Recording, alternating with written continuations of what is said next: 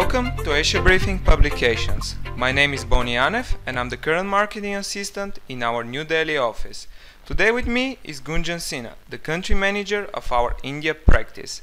Asia Briefing is a subsidiary of Dezan Shira Associates, which is a foreign direct investment specialist with pan-Asian presence. The company is one of the few firms to provide a spread of local, pan-Asian and global expertise.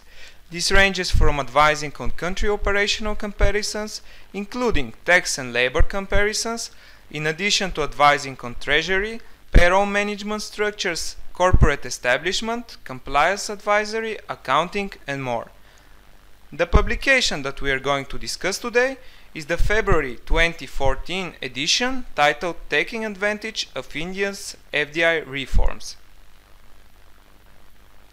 Hello Gunjan, can you introduce some of the main topics this issue covers so far? In this particular publication, we focus our attention on the advantages of FDI reforms introduced during 2013 and the ones that are expected to be implemented during 2014. In order to cover this topic, we have divided the magazine into 4 parts.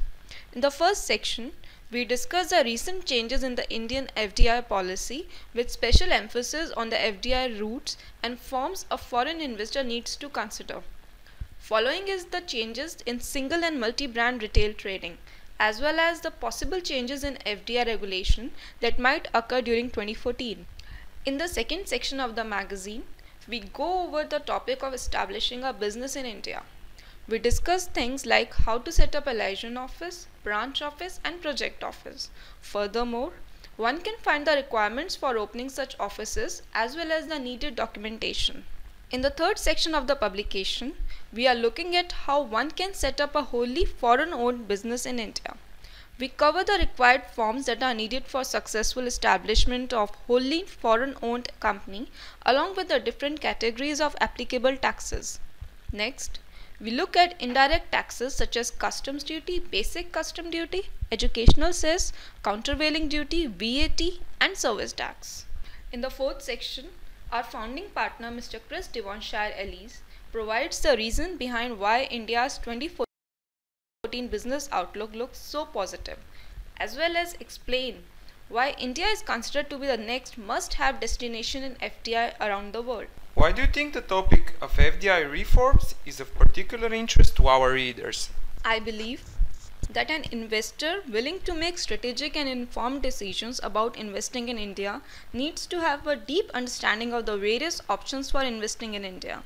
Furthermore, one should be aware of the recent FDI policy changes that allow for investment in several new key business sectors.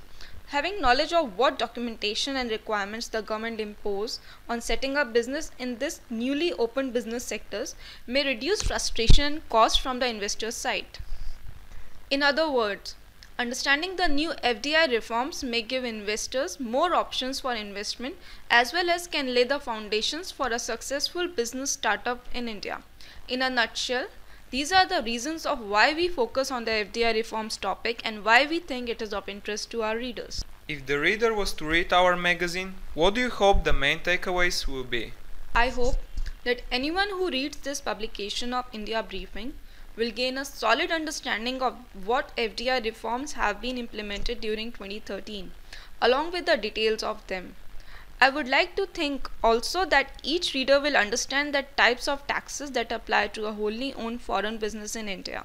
Last but not the least, I hope that the reader will understand the different documentation and requirements needed for setting up office in India together with the expected changes in FDI policy during 2014. If there are other issues that we did not cover and you're interested in, please go to our website asiabriefing.com, where there are more multimedia works such as articles, guides, podcasts which can help you to do better business in Asia.